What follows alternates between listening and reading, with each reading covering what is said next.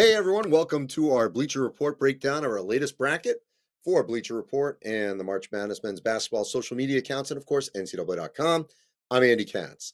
All right, so we are in the final few days of February. What does that mean? March is around the corner. We got conference tournaments actually starting at the end of next week. Crazy. We're already here. So here's what we're going to do. We're going to break down our top seeds, go through the bracket, region by region, take your questions, go our last teams in, and so on. But I want to say one thing in general first, which is all this chatter about expanding the field. There are a lot of bracketologists out there. Anyone can do this. When you look at it, I think we would all agree the back part of the bracket is kind of weak, and it feels like it's getting weaker each year.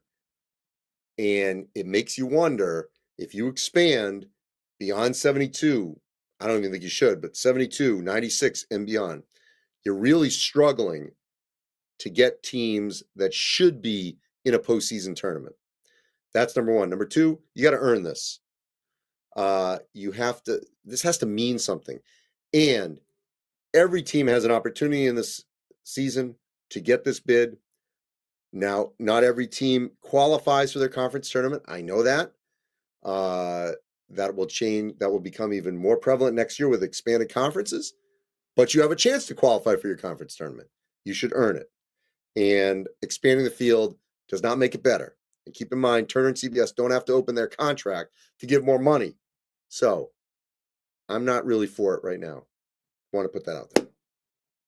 Number one seeds: Purdue, Arizona, Houston, UConn. Four number one seeds, staying true at this point, okay? There's your order on your bottom of your screen of how I've played them out on our seed list. Purdue, Houston, UConn, Arizona. So what does that mean? If it were to hold in Phoenix, Purdue versus Arizona, Houston, UConn. That would be your final four. So let's dive right into it. The Midwest bracket. Purdue is the number one overall seed. It is Midwest versus West. So we got Purdue as your 1, Merrimack, Grambling, your 16. TCU, Florida Atlantic. This is interesting here because let's take a look at TCU. They've been all over the map. Beat Houston, at Baylor, at K-State. You know, these worst losses are in the Big 12. Big game coming up BYU. TCU is going to be in. It's all a seeding issue for them. FAU is the one that really is a head scratcher. FAU is trending the wrong direction. Okay.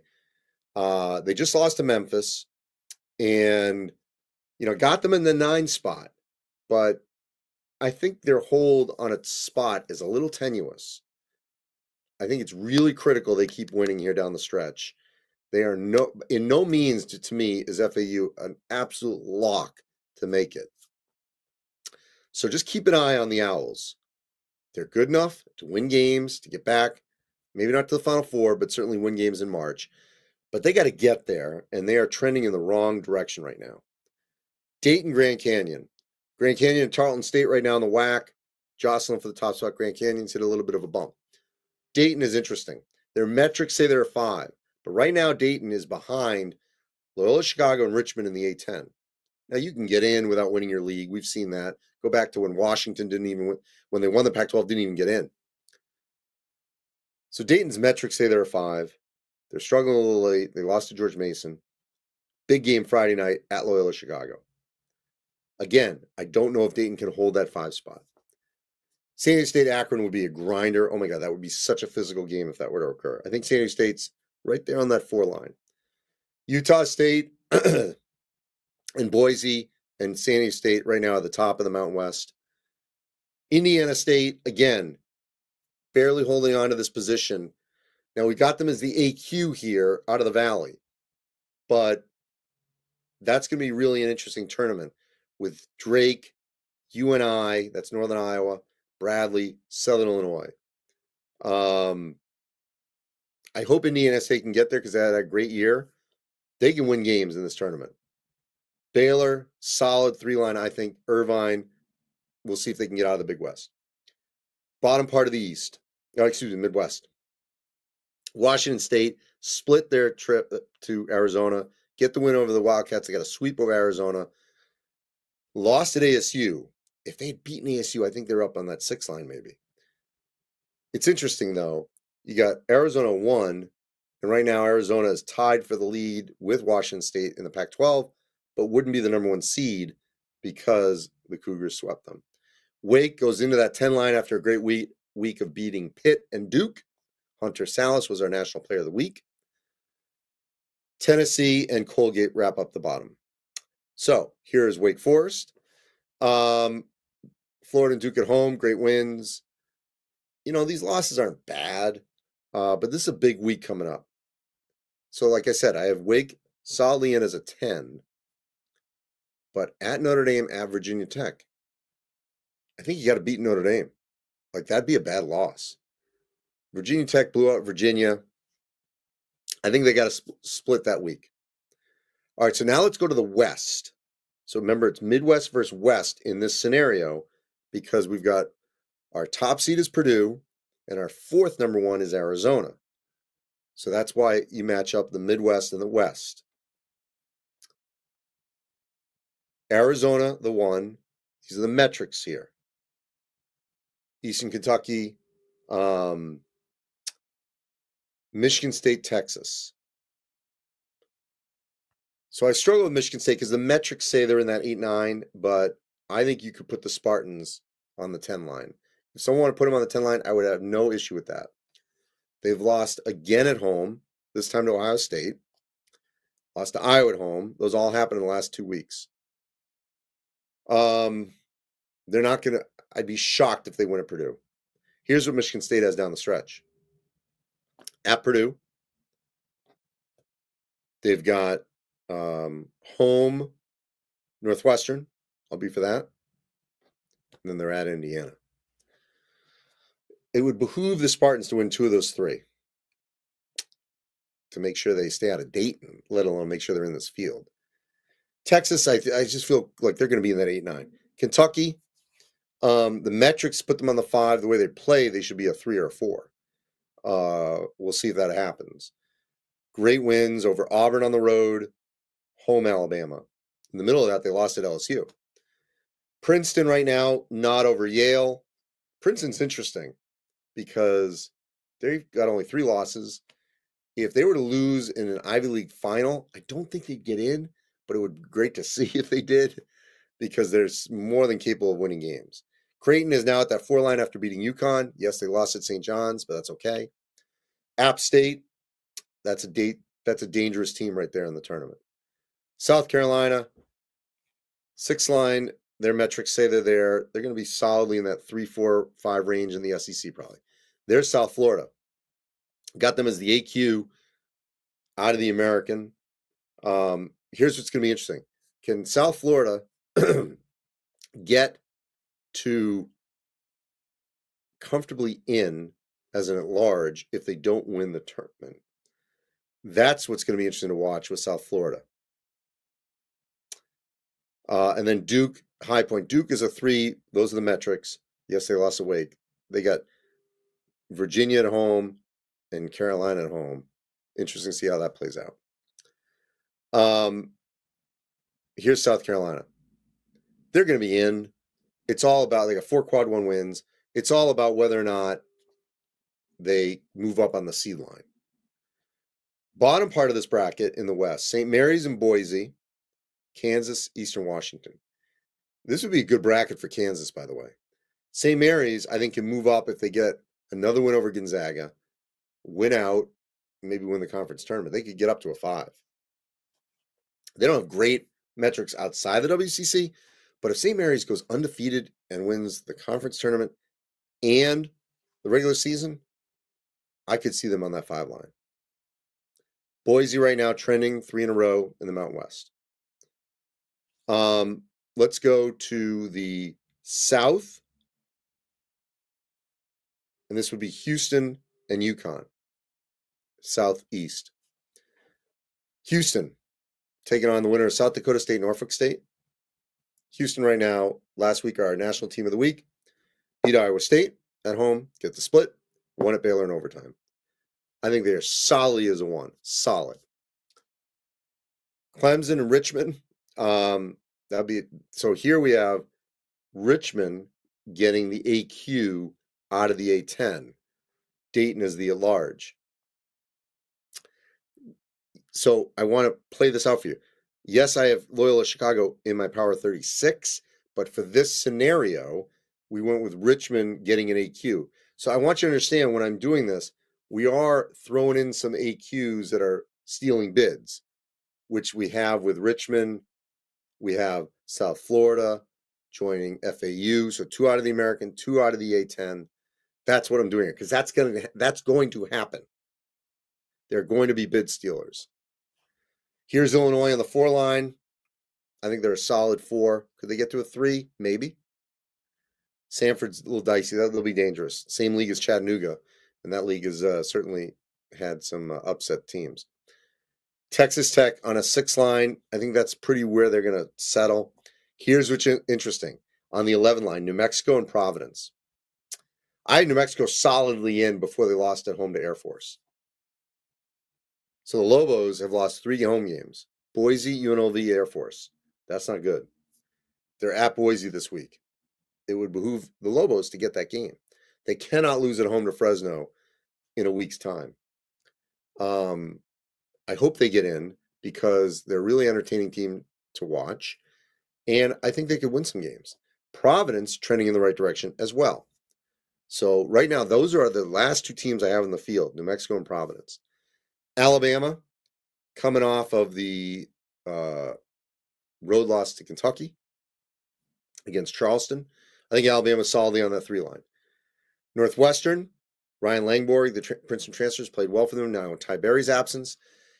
And Virginia, that game that'd be like a 43-42 game. But with Northwestern, that road win in Indiana was huge. Beating Michigan at home was big, just to get wins. They got at Maryland, then they are at Michigan State, and they are home against Minnesota. Virginia's at Duke coming up, so not good. I say they make it, but they want to stay out of Dayton. And then Marquette and Oakland. Greg Campy's been there forever. That's great for him. He's done a great job in the Horizon. And Marquette, can you imagine a Marquette-Houston Elite 8? That game would be a grinder. Oh, my God. So physical.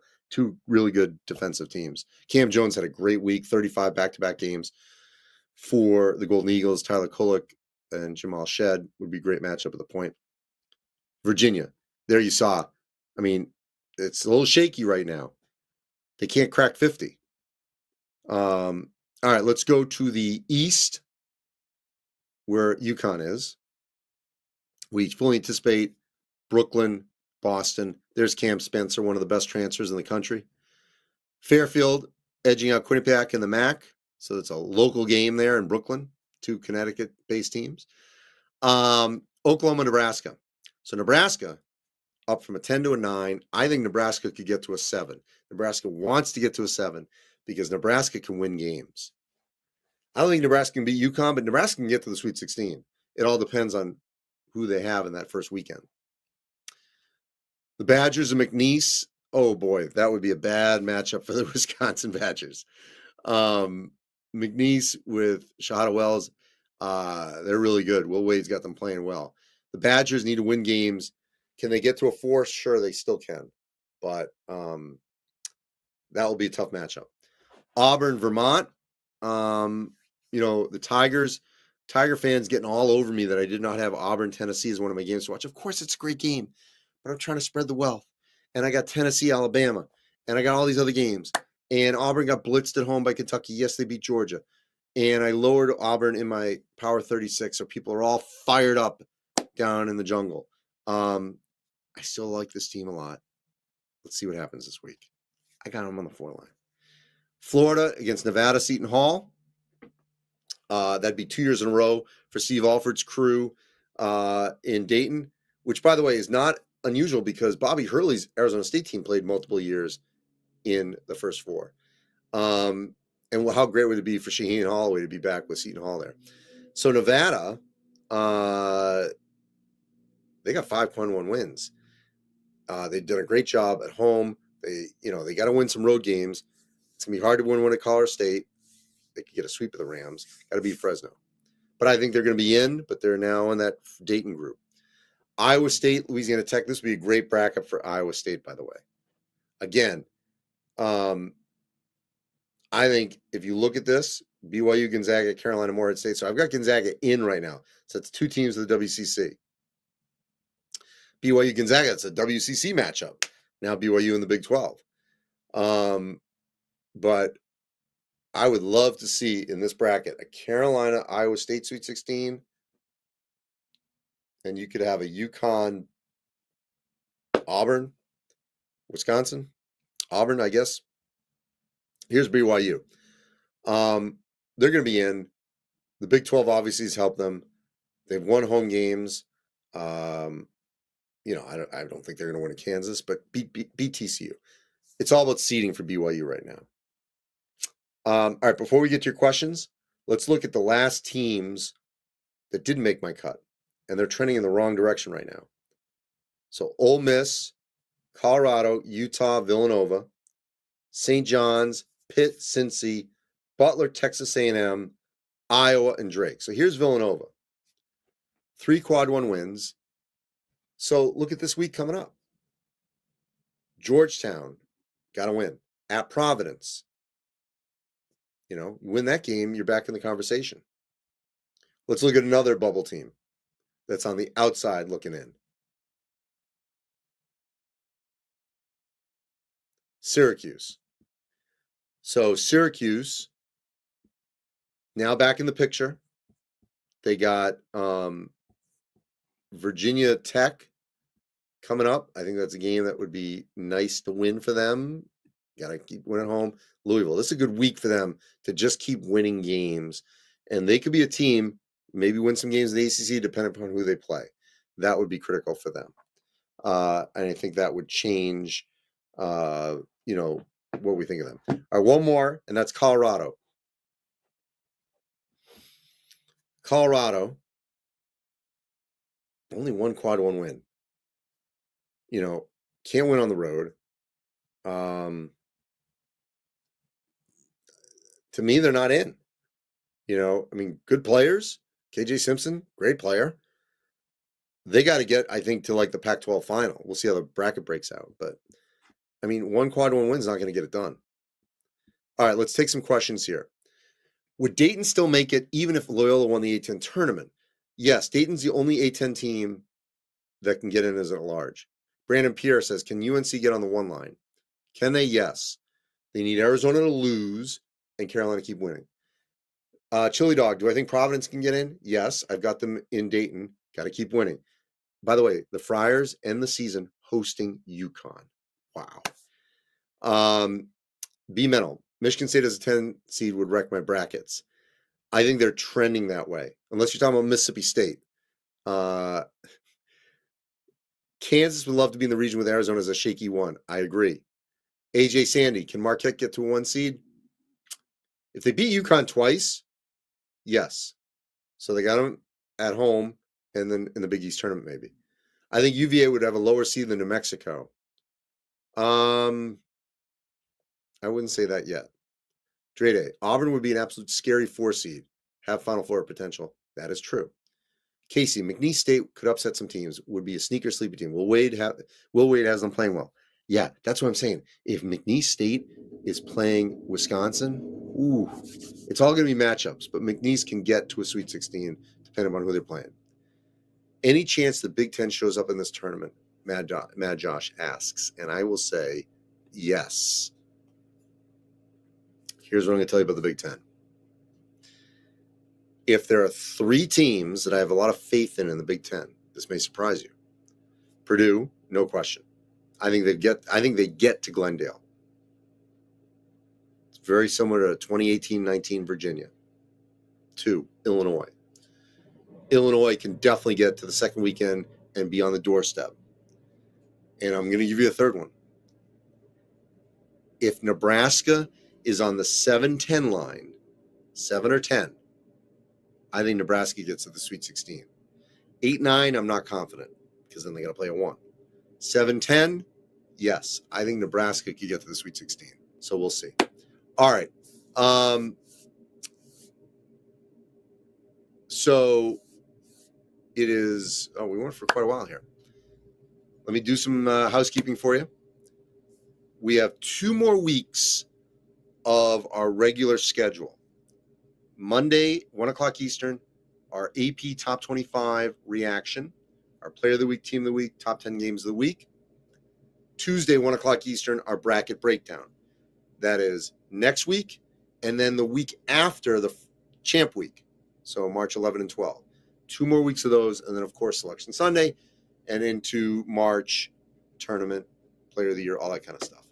But 2 more weeks of our regular scheduled programs on this app, 1 o'clock Eastern on Monday and Tuesday. As always, you can reach me. I know I take a lot of the hate on here at times. That's okay. At the Andy Katz on Twitter X, at the Real Andy Katz on Instagram. Follow us on the Bleacher Report app here on our men's basketball section, NCAA.com, and our men's basketball social media handle, March Madness MBB, for all our coverage. Appreciate the engagement. Thank you for your time this afternoon.